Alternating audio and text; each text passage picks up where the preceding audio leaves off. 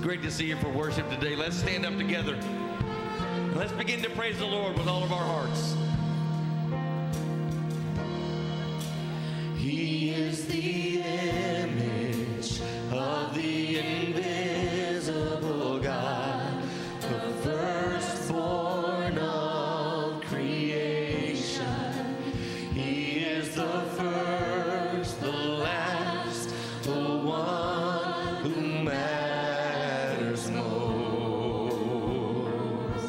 Yes, He is.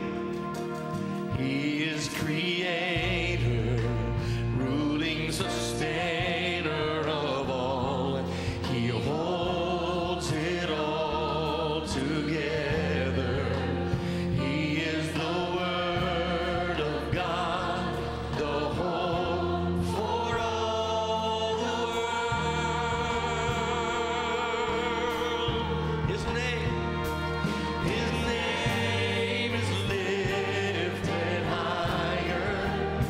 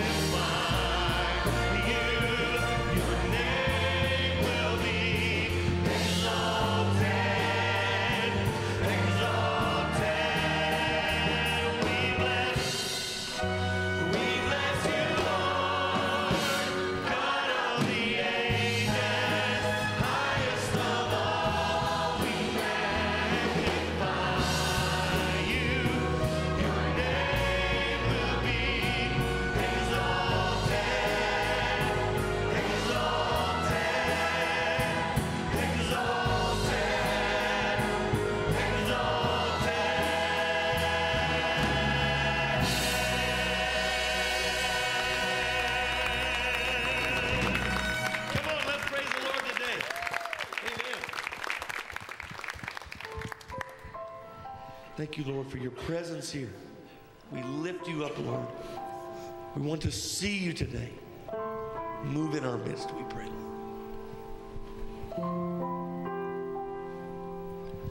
Our God is a consuming fire, burning holy flame with glory and freedom. Our God is the only righteous judge, ruling over us with kindness and wisdom, and we will keep our eyes on you. Yes, we will keep our eyes on you. A mighty fortress is our God. A sacred refuge is your name. Your kingdom is unshakable. With you forever we will reign. Our God is jealous for his own. None could comprehend his love and his mercy. Our God is exalted on his throne, high above the heavens. Forever he is worthy. We will keep our eyes on you. We will keep our eyes on you. A mighty fortress is our God. A sacred refuge is your name. Your kingdom is unshakable. With you forever we shall reign. Yes, we will reign with you. Oh, hallelujah. Oh, we thank you, Jesus. Yes, you are worthy. Oh, so worthy. You are a refuge and a strength. Keep our eyes on you. We will keep our eyes on you, so we can set our hearts on you. Lord, we will set our hearts on you. A mighty fortress is our God. A sacred refuge is your name. Your kingdom is unshakable. With you forever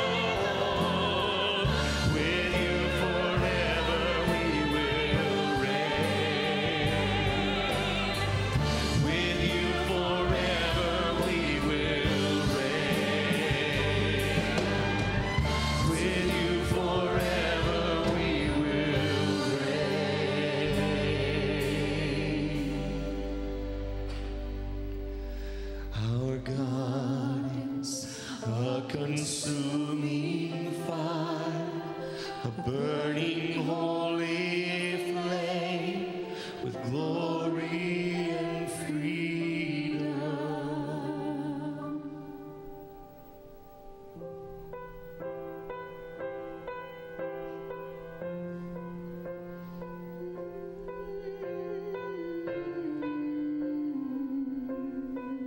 It is our refuge.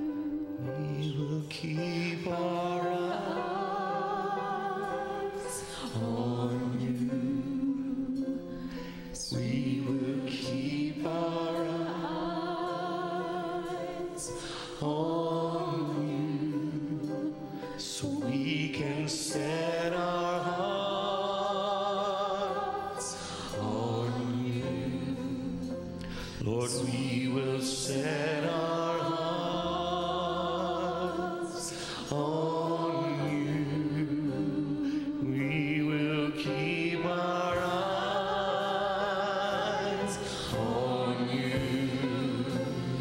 We will keep our eyes on you, so we can set our hearts on you. Lord, we will set our hearts on you.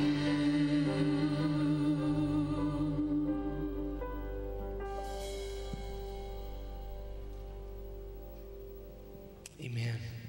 Are you glad to be in the Lord's house today? You know, we can put our eyes on lots of stuff, church. But today, just for this time, my prayer is that all of us would just get laser focused. Laser focused. You know what that means? How many of you know what laser focus? If you have ADD like me, you know what laser focus is, right? But we could just get laser focused in on Jesus and on the work that he wants to do in our midst and in our lives. Amen. Would you like to see that today? Amen. Come on, let's praise the Lord. Amen. Yeah. Hey, we want to be sure that everybody feels welcome in the house today. If you're visiting with us, we're so glad you're here. Take that yellow card in the back of the pew, fill it out, and then later on when the offering plate comes by, just drop it in there. We'd love to be able to follow up with you this week and reach out. We'd love to be able to do that with you. Everybody else, hey, turn around, greet those folks around you. Let's make sure everyone feels welcome this morning. Greetings again. Three.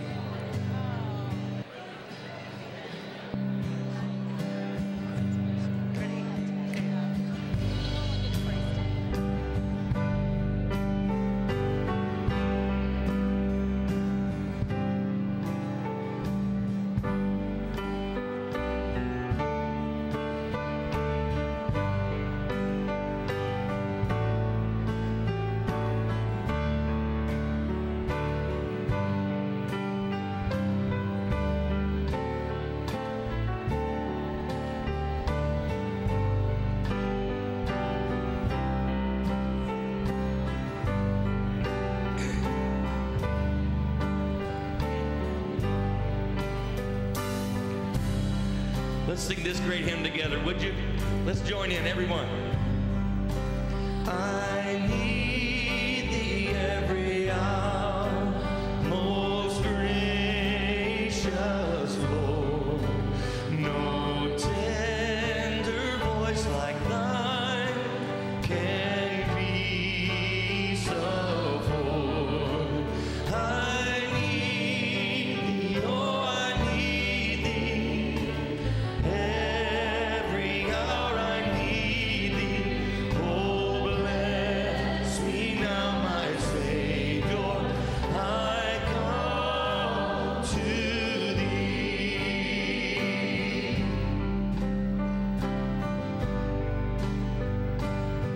Sing it out.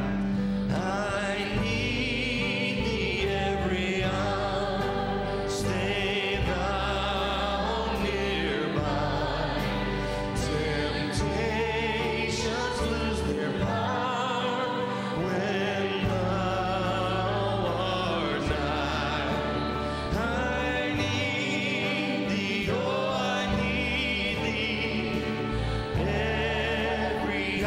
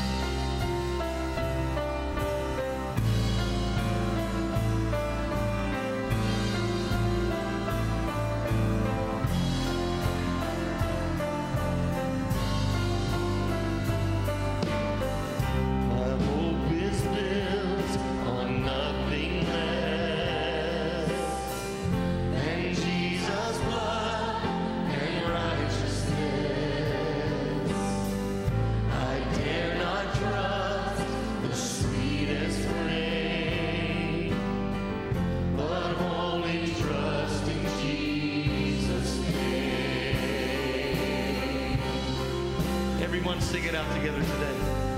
My hope is built on nothing less than Jesus' blood and righteousness. I dare not trust the sweetest frame, but wholly trust in Jesus' name. Christ, oh Lord, cornerstone.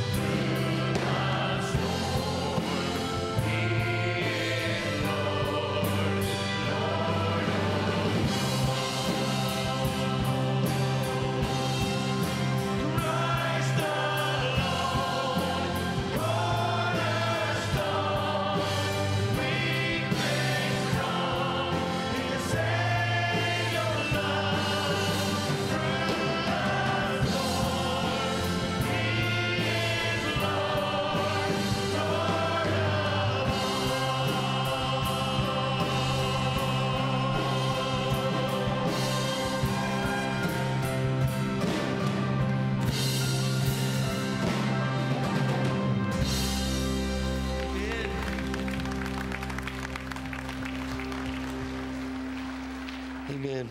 Amen. We praise the Lord today. Hey, our ushers are coming forward right now. And I want to ask you a question today. A question that I asked myself just a few short weeks ago. And you can remain standing if you, yeah, thanks. We're going to sit down in just a second. I want to ask you this question. What are you doing in your life that requires faith? You know, we're trained all of our life, you know, get everything set up just right, okay? Get all the parts of your life in their place, you know, get everything organized, and that's beautiful, that's wonderful. But what are you doing in your life that requires faith? Giving is a huge and a perfect example of that.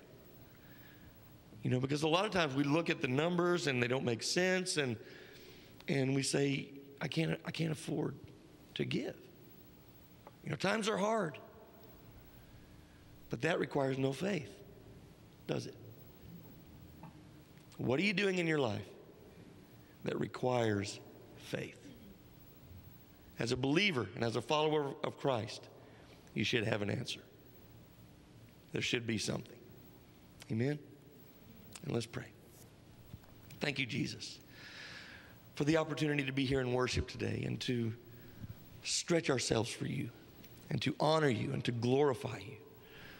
Lord, as these offering plates come by each of us today, let that question resonate with us. What are we doing that requires faith? Bless this offering, we pray. In Jesus' name, amen.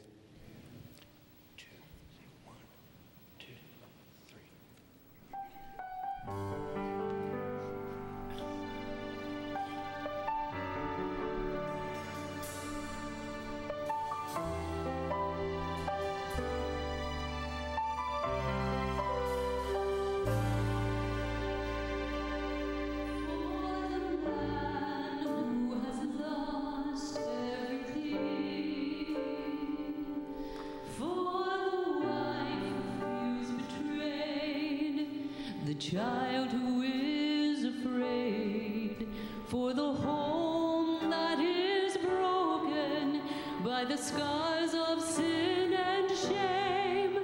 There is hope and there is healing in the power of Jesus' name. There is a way, there is a light.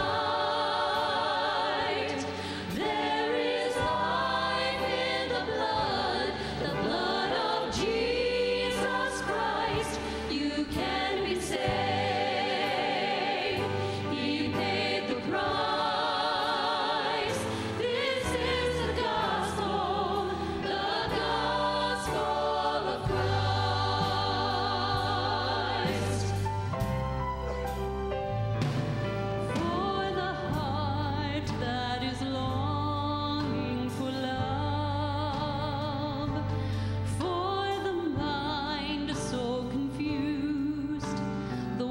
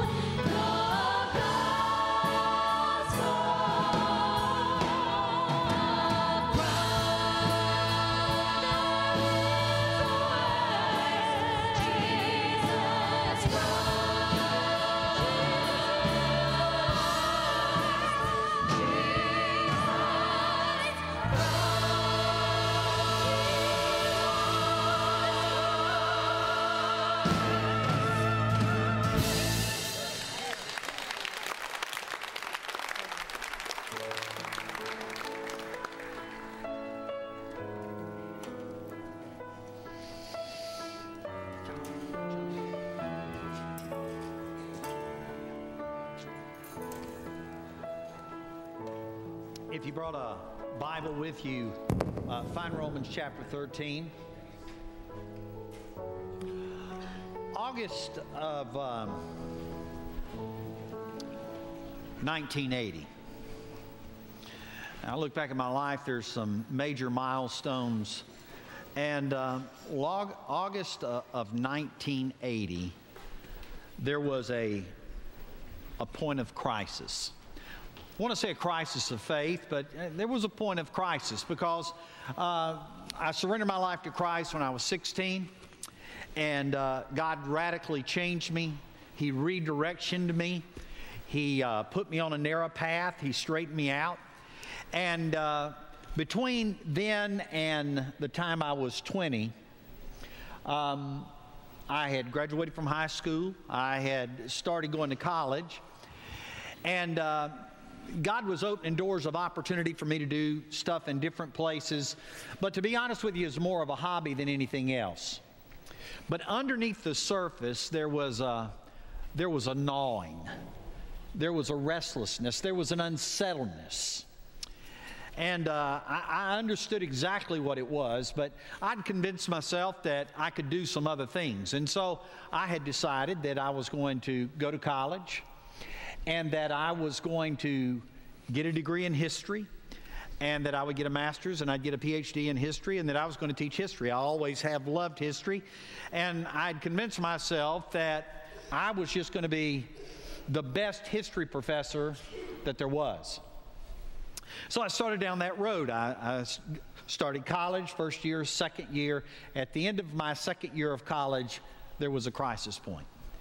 Because I understood and knew that in August of 1980, that the direction that I chose to go would really say a whole lot about my life and about my focus and everything. And so after a long struggle, I came to grips with the call of God upon my life. That God had placed a call on me. And I really couldn't get away from that call. I could do a lot of things. I could have been a lot of places and met a lot of people, but that call was there. And I knew it was there. You know, a lot of times as Christians, we don't think about ourselves as called. We talk about the pastor has a calling on his life. The staff has a calling on their life. Missionaries have a calling on their life. But really, if you take your Bible and you dig into it, you'll discover that really every follower of Christ has a calling on their life. Paul told the church at Corinth, he said, but not many are called. There's a call that God has placed upon us. But the sad irony of it is this. In the modern church today, more people are content with being keepers of the aquarium than they are to be fishers of men. We're more content to be hearers of the gospel than those that will actually herald the gospel. And when you look at our world today, there's so much chaos and confusion, and there's so much darkness out there. But they're not unlike times past when God has always risen up and He's spoken in voices of authority and ultimatum, and He always does it through His people. Joshua stepped up and he said this, choose you this day who you'll serve. And believe it or not, that's a nagging question that still is being asked today. I mean, who are we really serving? Who are we really focusing on? Who are we really ministering for? Choose you this day. And then Elijah really got it down to where the issue was laid out for all to see when he said, if the world is God, go serve it. But if the Lord is God, serve Him. Then Isaiah, you could read, and he would run through the streets and he would preach messages, and he would basically say this, awake, awake, shake yourself, because the church is almost like a slumbering giant. It's like a Rip Van Winkle, and we're going to wake up one day and the war is going to be over. And that's really a condition of the American church today. I mean, we go through the motions, and we plan the services, and we sing the songs, and we preach the sermons, and we have the Bible studies, and we plan the special events, and they come and they go, but yet it's almost as if we're walking in our sleep. That we don't see things clearly for what they really are.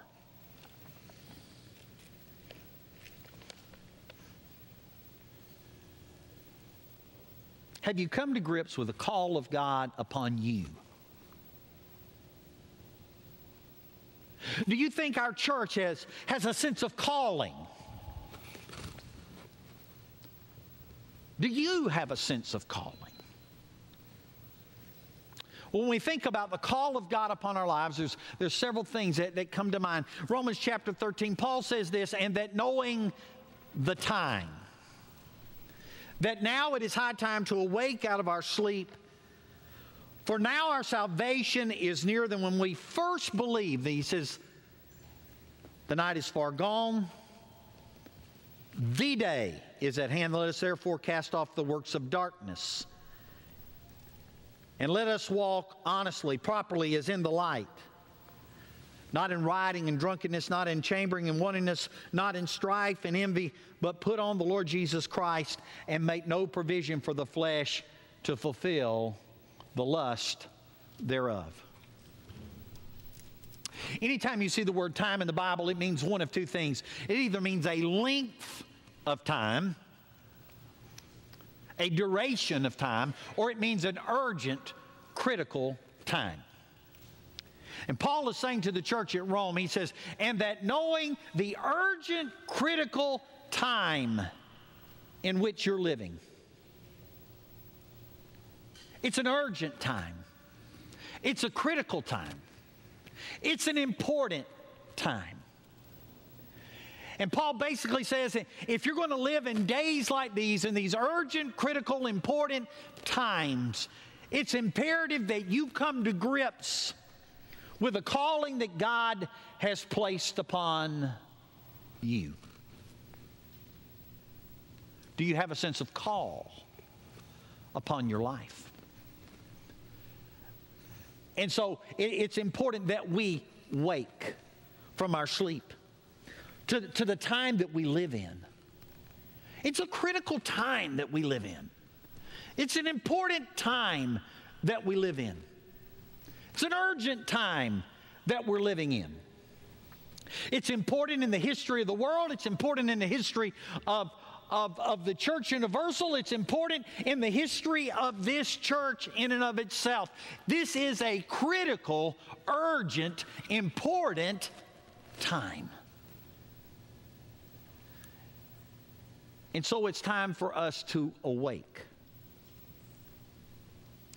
You know, this journey with Gina has been pretty amazing.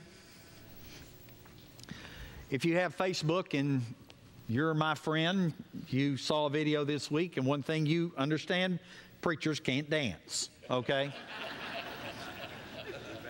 But it's also amazing what you'll do for your girl, okay? But as she becomes more awake, aware, it is amazing to see what's happening. This month will be 5 months into this journey. And she and I this week were sitting down and we were talking and we were looking, and she was saying, I'm not getting better. I'm not going back to therapy. I'm not getting any better. I can't go back. And I said, oh, you're getting better. You're getting better. No, I'm not getting better. I'm not getting better. And I said, well, sit down here. You and I want to show you some things. And through this whole journey, I've taken pictures and videos and different things. And I said, now I'm going to show you some things that you've not seen before. And I said, I'm going to tell you, some of them are not pretty. And so we sat there on the couch in the apartment in Atlanta, and I got my phone and I went back and I pulled up the picture of the day they told me that she wouldn't live through the day. On a respirator, face is swollen, not pretty. I said, that's you. And then I scrolled through and I pulled up a few more pictures during that time, and I said, you couldn't talk. There was a time you weren't moving your right side. I said, do you know it was a major victory when you moved your foot? And then we went further, and I said, this is your first day at the Shepherd Center. And I said, look, I said, they've got you in a harness. I said, you couldn't stand up, you couldn't get up, you couldn't walk. And they had to lift you out of the bed, and they had to put you in the chair, and then they had to pick you up out of the chair and lift you back into the bed. I said, you were dependent on everything. You couldn't eat, you couldn't swallow, you couldn't open your eyes. We went a little bit further. I said, this is your first day at therapy. They were just trying to get you to sit down that day. And you sat down, but then you stood up. And I said, here you are right there. I said, look at you. I said, it's like you're not even awake, but you're going through the motions. And then we went a little bit further down through there, and I got pictures of her, walking with assistance, and pictures of her doing different things, and videos of her doing different things. And I said, and now, look at you now. She's becoming more awake. In a lot of ways, the church is like that today. It's like we go through the motions, but yet we're in a spiritual slumber, we're in a spiritual stupor, and yeah, we do things because we've been programmed to do things, but we're not really cognizant, we're not really aware, there's not an awareness to us. And Paul says, and that knowing the time, it's now an important, critical, urgent time that we wake up. But he also says this, it's time for us to walk. He said, walk honestly, as in the day. What does your walk with God look like? Is there a walk with God at all?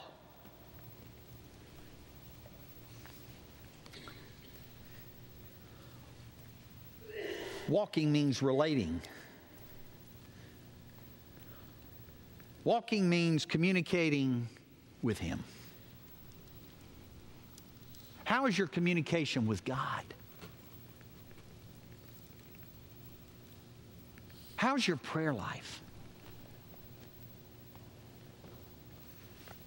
Many years ago, there was a preacher by the name of Duncan Campbell who was preaching a conference in London, and he said in the middle of the night, he said, God woke me up in the middle of the night. He said, I sat straight up out of the bed. He said, I was wide awake, and he said, the Spirit of God spoke to me and said, you need to go to the Hebrides. The Hebrides is a chain of islands off the coast of Scotland there. And so Duncan Campbell said it was so real, it was so vivid. He said, I literally got out of the bed, packed my bags, and he said, I was on the dock the next morning when the sun rose, and he said, I bought a ticket on the first ship to the Hebrides. He said, I had no idea where I was going, what I was going to do. He said, all I knew is there was a call of God upon my life to go. And said, I got up and I went. And he said, when the ship docked, he said, I got off.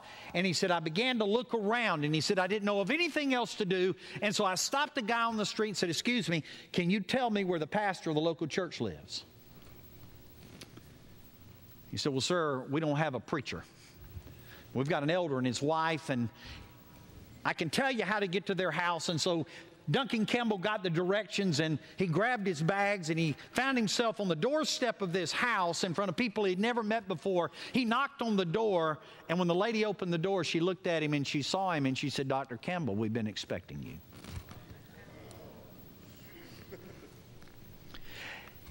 Campbell said that she saw the surprise on my face, and so she invited me in. She said, my husband's not here right now, but let me tell you what's been going on. Our church doesn't have a pastor, and she said, to be honest with you, our church needs revival. Our church needs a wind, a fresh wind to move across our congregation, and our city needs, our community needs revival.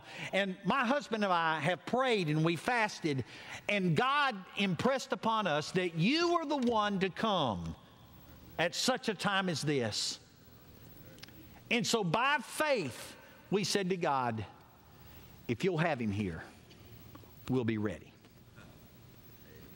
He said, so he went to church that night, and he said he spoke, and he said, not a lot of response, a little response. And after the service was over, the elder said, Dr. Campbell, he said, I tell you what, let's, you and I, get in a room and pray.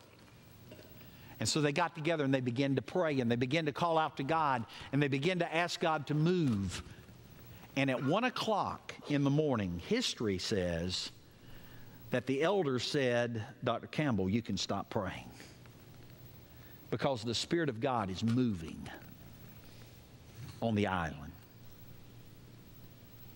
And if you read the account of the Hebrides revival, they say that the doors of houses came open in the middle of the night, and that grown men literally ran out into the street, fell down on their knees, and cried out to God in repentance. And by the time the sun rose the next morning, over 60% of the island had been transformed by one mighty sweep of the hand of God.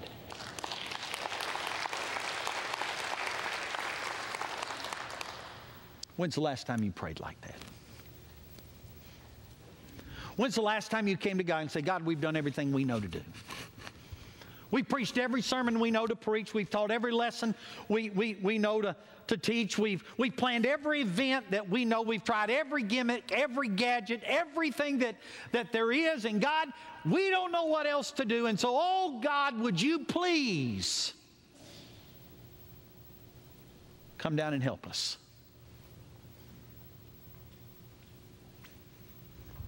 You see, when you walk with Jesus and you have a sense of call upon your life, you understand some things. You understand that there are some things that you can do, but there are other things that only God can do. And the problem with the American church today is we are so consumed by walking in the power of the flesh that we neglect to walk in the power of the Spirit.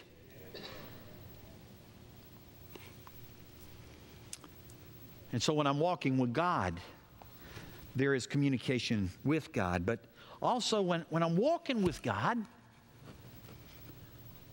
I'm communicating with others. Honestly. When's the last time you had a conversation with somebody about Jesus? Have you ever had a conversation with anybody about Jesus?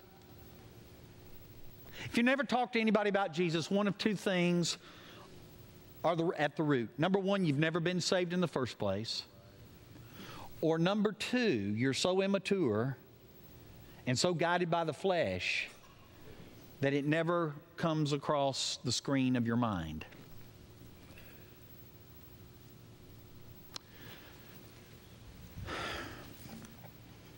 15, 16 years ago in Alabama, there was a community that was planning a revival. The pastor of that church had challenged his people, ask God to show you one person that needs Jesus. And you begin to pray for them and ask God what you need to do. And so for weeks leading up to this, there was a prayer emphasis. There was challenges to pray, to ask God to show them. Well, there were 4 men in this church who all became burdened for this one guy in their town. He owned a garage. He was a mechanic. Nice guy. Do anything in the world for anybody. Giving person, but they knew something. Lost. And so these 4 guys began to pray for him by name. They began to ask God, you know what? Lord, what would you have us to do? He needs Jesus. And so they all came together and they decided, we're going to bring him to the revival one night. They settled on Tuesday night. His shop stayed open late during the weeks. He's the hardest working man that they knew. And so these 4 guys showed up at his garage Tuesday afternoon. And they said to him, John, we have a revival at our church.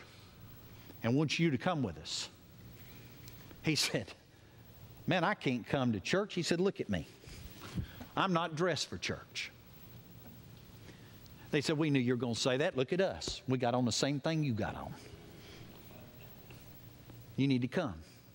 He said, well, man, look around. I got all this business. I mean, I've got to change the oil in this car and change the oil in that car, and the tires have to be rotated over here, and I'm finishing this up and finishing it up. He said, you know, we knew you were going to say that too. Don't you remember? One of the guys said, I'm a mechanic, and I own my own place. I'll do the oil changes. I'll rotate the tires. I'll finish that up. You go wash your hands.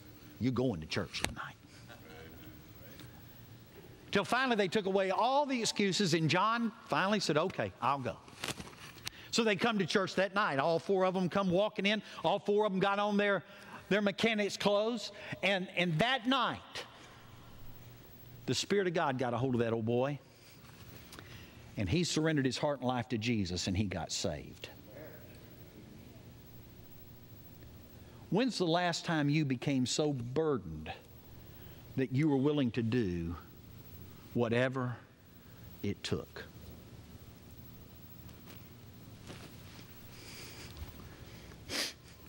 Occasionally I get fan mail. Tell them to just answer it and put it on speaker. Tell them it's pretty good today.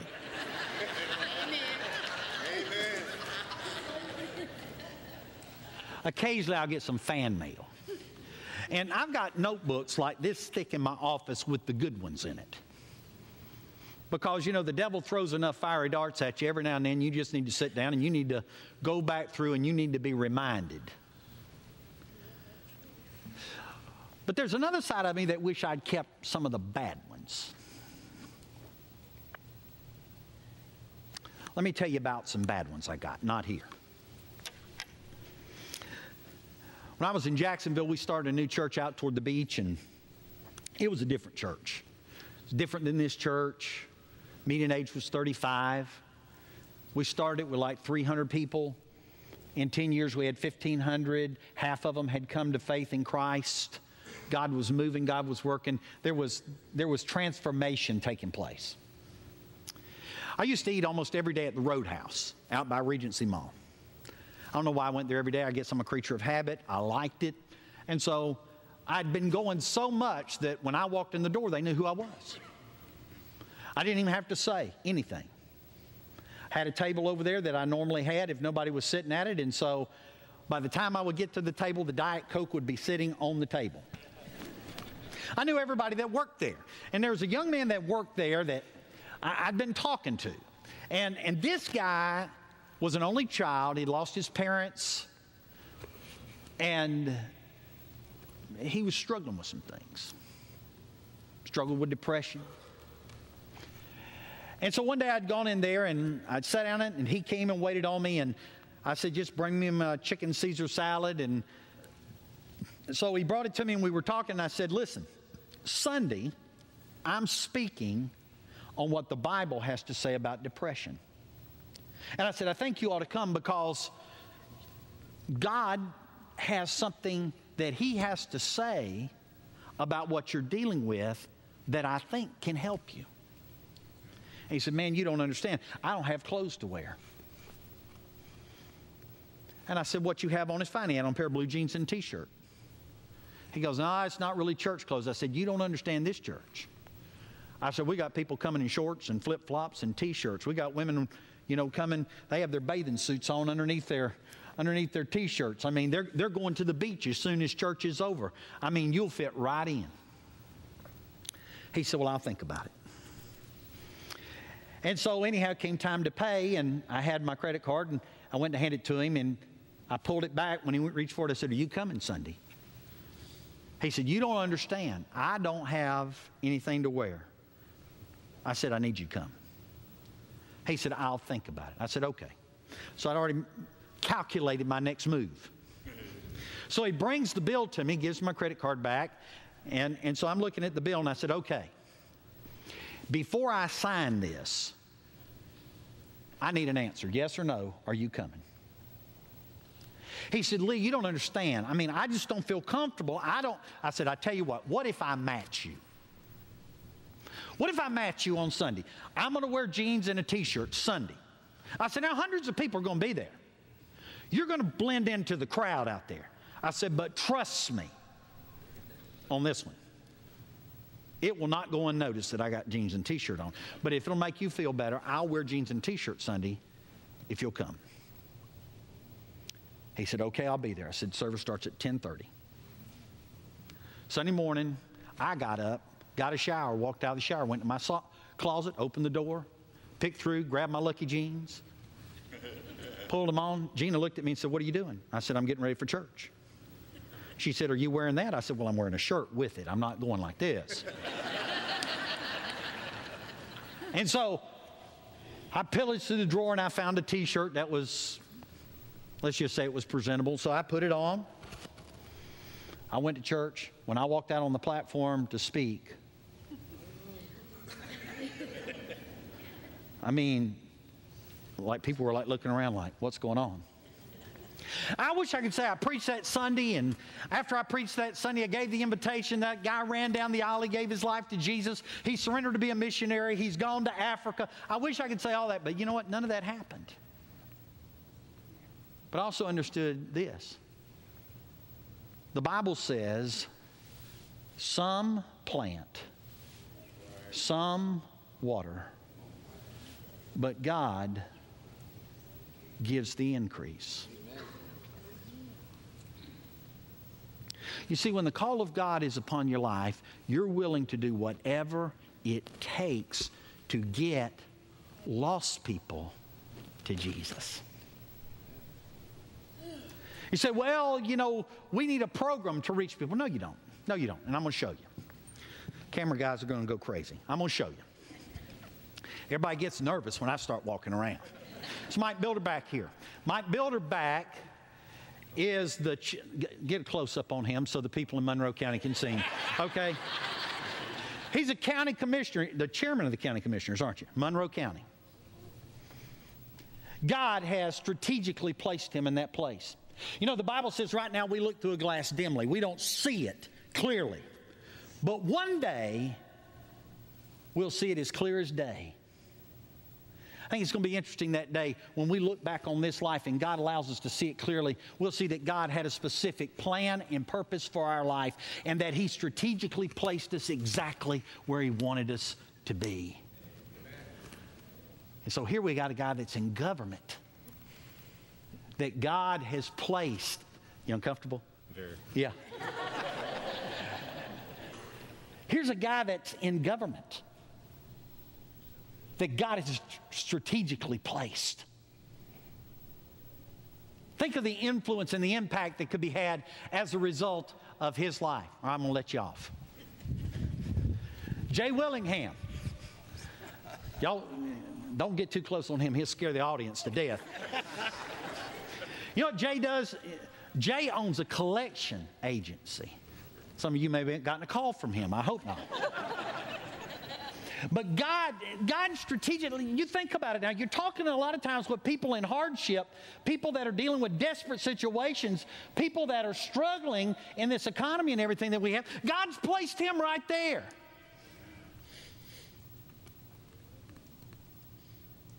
That's a mission field for him. It's a mission field. We have doctors that God has placed in position. We have school teachers that God has placed in position. We have a CEO of an electrical company that God has placed. Ron's a truck driver. He's all across this nation, and you don't even know about it, but he carries the gospel with him everywhere he goes. I know what some of you are doing, like, dear Jesus, don't let him come back here with us. I mean, we're looking around. And in this room, I mean, Anna Roberts, I mean, the lady laying on the sign on Rivoli Boulevard. You know who I'm talking about. I mean, the one that lights Facebook up all the time talking about her closings and everything like that. God places her in the lives of people moving into our city. What greater person to be a spokesperson for Jesus and the kingdom of God and the ministry of this church. God strategically placed her there. John Hall's a bank president. God has placed him in the position, strategically placed him there. Peter Allen's an attorney. Al Andrews an engineer. Ron works with IBM, and he's a big shot, y'all. The southeastern United States, his territory. He's all over the country. He's around the world. We sit here and we say, you know what? Man,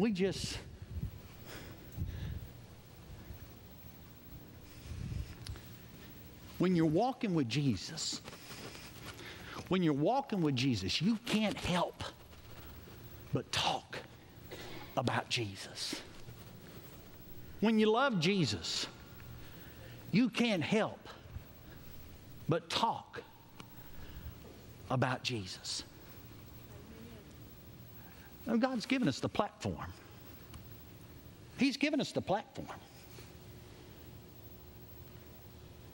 He's given us the opportunity. But are we awake to the opportunity that's there? So it's time to wake up. It's time to walk. I got to hurry. There's an awareness. Did you catch what he said? Walk honestly as in the day. Walk in the light is in the day. I mean, are we convinced that Jesus is coming again? I'm convinced that the New Testament church believed that he would come at any moment, and that's why they did what they did. That's why they served like they served. That's why they were as passionate as they were. Walk honestly as in the day, as in the light. Not in rioting and drunkenness, not in chambering and wantonness, not in strife and envy. That's all darkness stuff. I never did finish the story about the t-shirt and the jeans. Oh, the next week was an interesting week. I got several emails. And then I got some of those unsigned ones. Letters. You know what that is? Somebody asked me sometime, well, you got any idea where that came from? I said, yeah, I know exactly where it came from. It came straight out of hell. It smelled of smoke when I opened it. The Ernest T. Bass of the spiritual life. I'm going to stand in the dark and let me throw some rocks in there so nobody can see me throwing rocks, but I'm going to throw rocks. God's not in any of that. I never said a word about any of it. About 3 weeks later, I was preaching. And I said, how many of y'all remember when I wore the t-shirt and the jeans? Everybody, oh, they start laughing. Yeah, we remember. I told them the story. After the service, I had at least a dozen come to me and say, I owe you an apology. I misjudged you. I was wrong. Now, none of the anonymous characters, they don't ever come to you.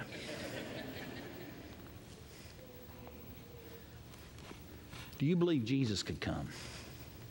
Let me tell you, if you thought Jesus was coming today by 5 o'clock, it's a game changer. First thing you would do, if you knew he was coming at 5 o'clock, shout of an archangel, trumpet blast of God, we're going. You're going to get prayed up. Every sin that you can think of is going to be confessed. Second thing you're going to do is you are going to talk to people that you love about Jesus.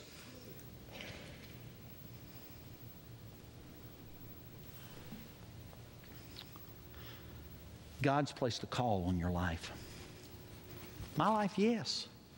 He's placed a call on you too. You know what my job is? My biblical job description. Here it is. Pray, study, preach, equip. You for the work of ministry. God doesn't hold me accountable for how much money is given or not given. Thank God for that. He doesn't hold me accountable for how many people get saved and how many don't. He doesn't even hold me accountable for church attendance. What He does is hold me accountable. Am I close and clean? And am I equipping? And I'd add another one to that, is I model. I don't ask you to do anything that I don't do. Gina and I tithe and give above the tithe. I talk to people about Jesus. I pray for this church, for the ministry, for the kingdom of God around the world.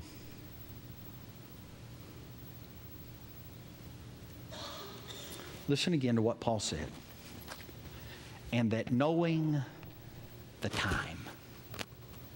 If now's not a critical time in the life of this church, I don't know what is. If now is not a critical time in the history of the world, I don't know what is. And knowing the critical, urgent time in which we live. And that knowing the time, that now it is high time to awake out of our sleep. For now our salvation is nearer than when we first believed. The night is far spent. The day is at hand. Today, it's at hand. Therefore, let us cast off the works of darkness. Let us put on the armor of light. Let us walk honestly as in the day. Not in rioting and drunkenness, chambering, wantonness, strife and envy, but put on the Lord Jesus Christ. Walk in the Spirit. Make no provision for the flesh to fulfill the lust thereof.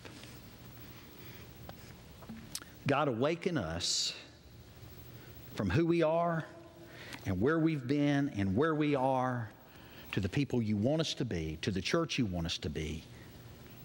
In Jesus' name.